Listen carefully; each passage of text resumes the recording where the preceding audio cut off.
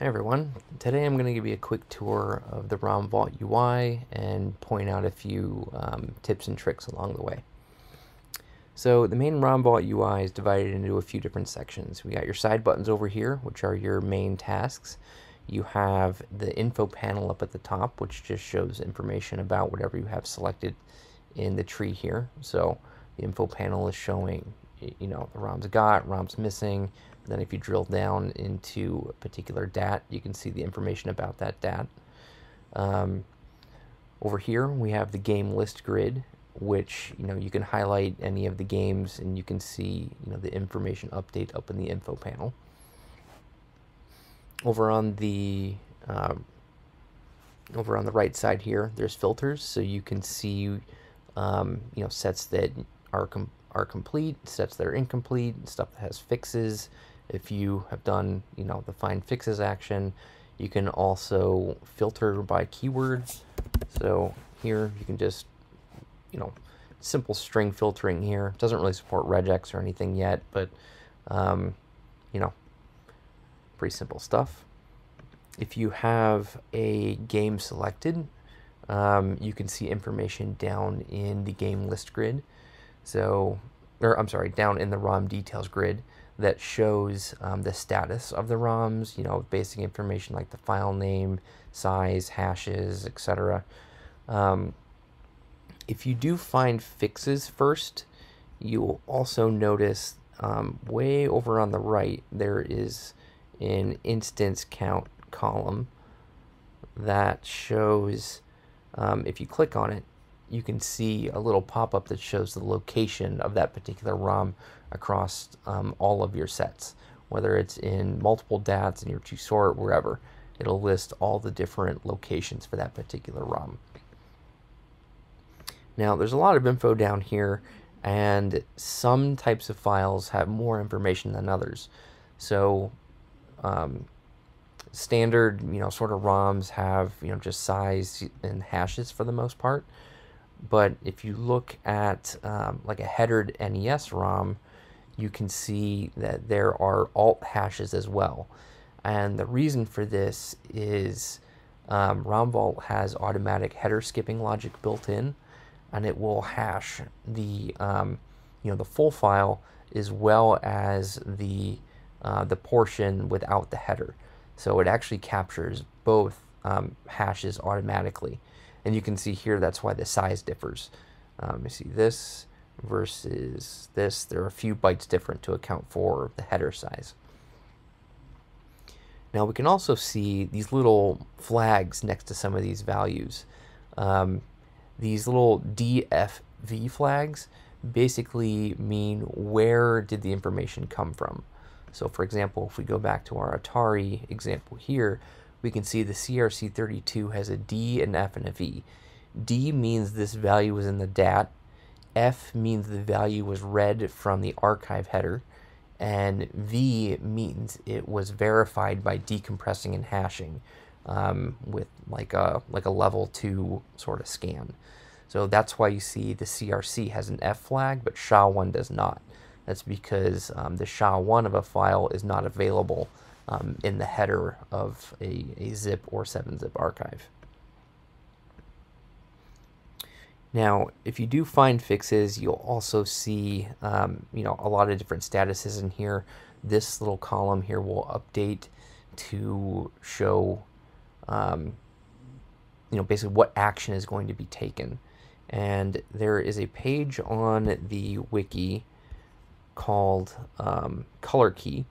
That the same sort of information is available in the app, but there's a more detailed outline of all of the different statuses that you can see inside of the ROM details grid. So this is a very helpful reference if you want to know exactly what's happening or what will happen after you click the Find Fixes button.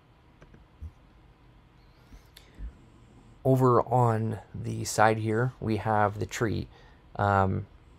The tree basically just outlines your DAT root. So everything in your DAT root is visualized in this tree here. And everything that you select in the tree is the scope for the scan, find, fix, and reporting options in the nav.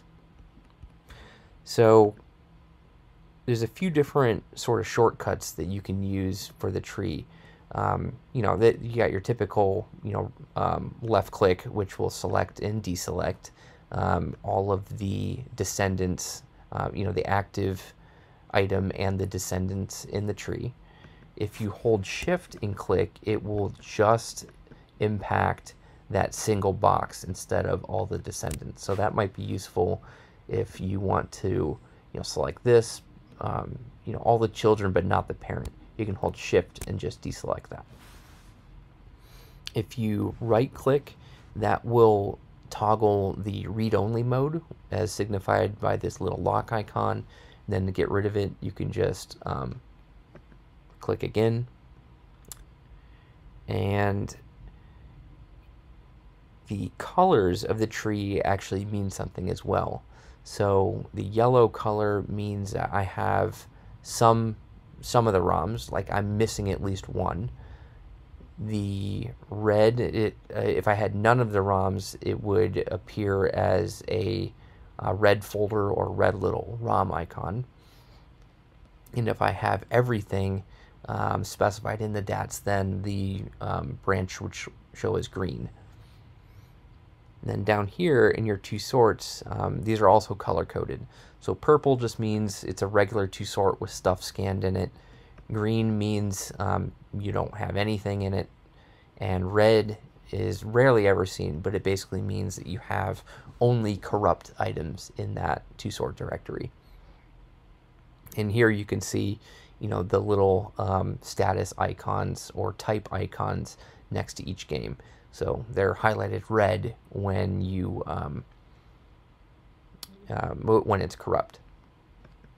Now you may have noticed as I'm kind of digging into some of this stuff here that I kept going back and navigating through the tree. You can also navigate in the game list grid by double clicking left and right. So if you double right click, it will actually bring you up a level. If you double left click, it will drill in a level depending on what it is you clicked on. So pretty helpful, multiple ways to navigate. And then finally, the last part of the main UI is the side buttons here. As discussed in the Getting Started video, everything that you select in the tree defines the scope for the scan, find, fix, and reporting actions. And that can get kind of cumbersome sometimes. So if you have a very large collection and you know, have certain things that you want to select and deselect, you can use presets. So for example, you might download stuff on, you know, every other day or something, and you don't need to scan, you know, your entire ROMs directory every single time if nothing's changed there. So what you can do is you can create little shortcuts by right-clicking one of these icons, and when you do that, it saves the complete state of the tree, and then you can restore it just by left-clicking. So here, you know, I saved the state as just these two sorts, and then I can left-click, and it resets the state of the tree back to what that shortcut specified. So that's basically the main UI. Pretty simple. It's a unified view.